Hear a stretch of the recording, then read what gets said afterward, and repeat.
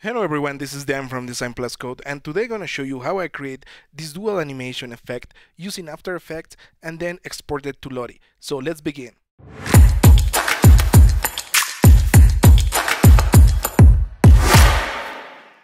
So let's start on the sketch. As you can see, I divide our original illustration into different artboards, light mode and dark mode. So the first thing I will do, I will import our light mode artboard using the AEUX plugin. And this is a plugin that you can find it in aeux.io. And actually we have a dedicated video explaining how we can import different assets from Figma and Sketch. I recommend you to go to our YouTube channel and look for that video. So let's continue. So as you can see, we have already opened our plugins panel. Now we need to make sure that we are selecting our light mode artboard. Then let's go to the panel and choose Send Selection to After Effects. Okay, let's go back to After Effects. Over here, we need to create a new composition. Let's call this Light and Dark. Then let's give a duration of 6 seconds exactly. And don't forget that the size of the composition will be 1920 by 1080 with 30 frames per second. And let's hit OK. Then let's go to the plugin panel and let's click on Build Comp so we can import all the different assets from Sketch to After Effects. Now I will select all the different assets from the timeline and I will create a pre-compose. So I will right click and select pre-compose. Now we have this window and we will call the pre-compose light. And we hit OK. Now we need to repeat the same process for the dark mode. So let's go back to Sketch and over here let's select the dark mode artboard and let's go to the plugin panel and select Send Selection to After Effects. Now let's go back to After Effects and over there let's import all the different assets. There you go. Now again, let's select the assets from the dark mode and let's create a pre-compose and we will call it dark and we hit OK. Nice. Now that we have all our assets imported from Sketch, we will create a rectangle that we will use to do the swipe between the dark and light mode. So we create the rectangle on the canvas. Okay, maybe around here. It's nice. Okay, so now what we need to make sure is that the edge of the rectangle should be matching the edge of the circle.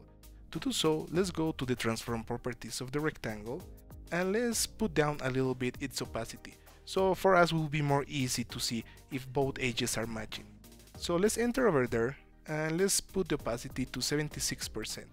Like that it will be more easy to see if both edges are matching.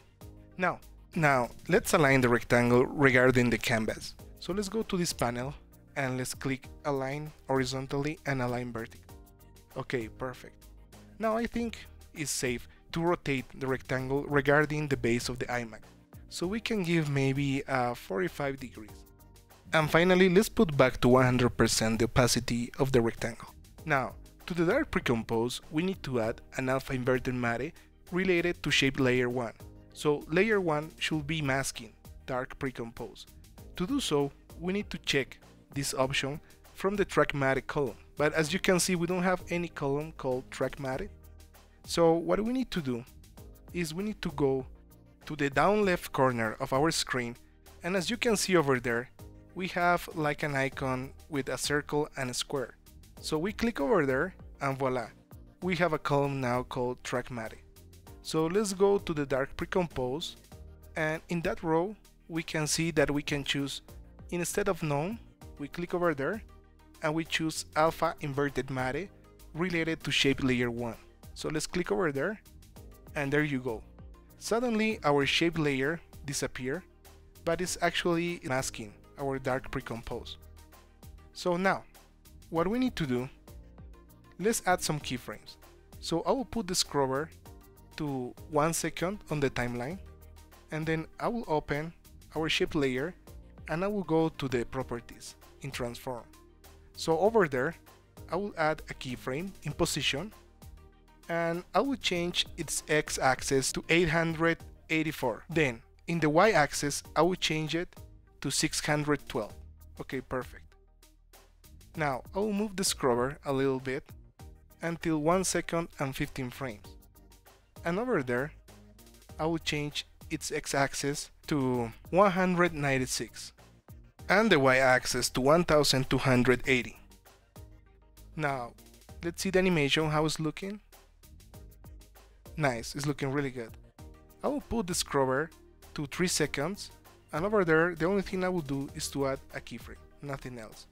Then I will move the scrubber a little more to 3 seconds and 15 frames, and I will change its x-axis to 540 and its y-axis to 952. Okay, perfect. So the last thing I will do, I will add a new keyframe in second 5, and also in second 5 and 15 frames I will add another keyframe, and I will change its x-axis to 884 and its y-axis to 612. Okay, nice. So let's see how the whole animation is looking now. Yeah, it's looking really good. Nice. Now I will select all the different keyframes, and we can add some easy ease. So let's right click over there and let's go to keyframe assistant and let's choose easy ease. Okay, perfect. And we can work on this even better. So let's go to the graph editor and let's choose the first dot of the first curve and let's put all the way to the right. Let's do the same thing for the second curve and the third curve. Okay, nice, perfect. So now let's go back to the timeline, and over there let's see how it's looking like. Nice, I really love it. So congratulations, you just finished your first animation for Lottie.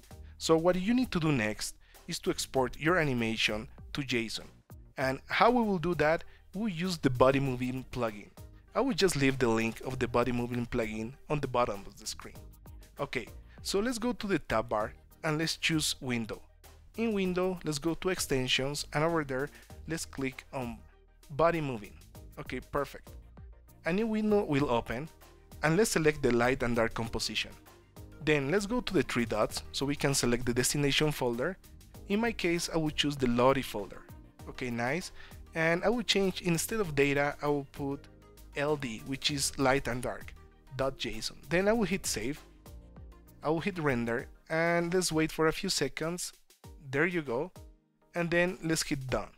Okay, nice. Now let's go to lottiefiles.com/preview, and this website actually will help us to preview our JSON files. So the only thing we need to do is to drag and drop our JSON. There you go. We wait for a while, and voila, there you have your animation. So this is really amazing and exciting, and I can't wait to see what you guys can do with all this. Please share your animations in Twitter or down below in the comments.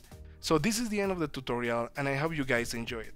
If you want more videos like this, or if you would like a full course in After Effects, let us know in the comments. Again, don't forget to subscribe and hit the bell icon so you don't miss any of our new videos. My name is Dan from DesignCode, and see you in the next tutorial. Ciao!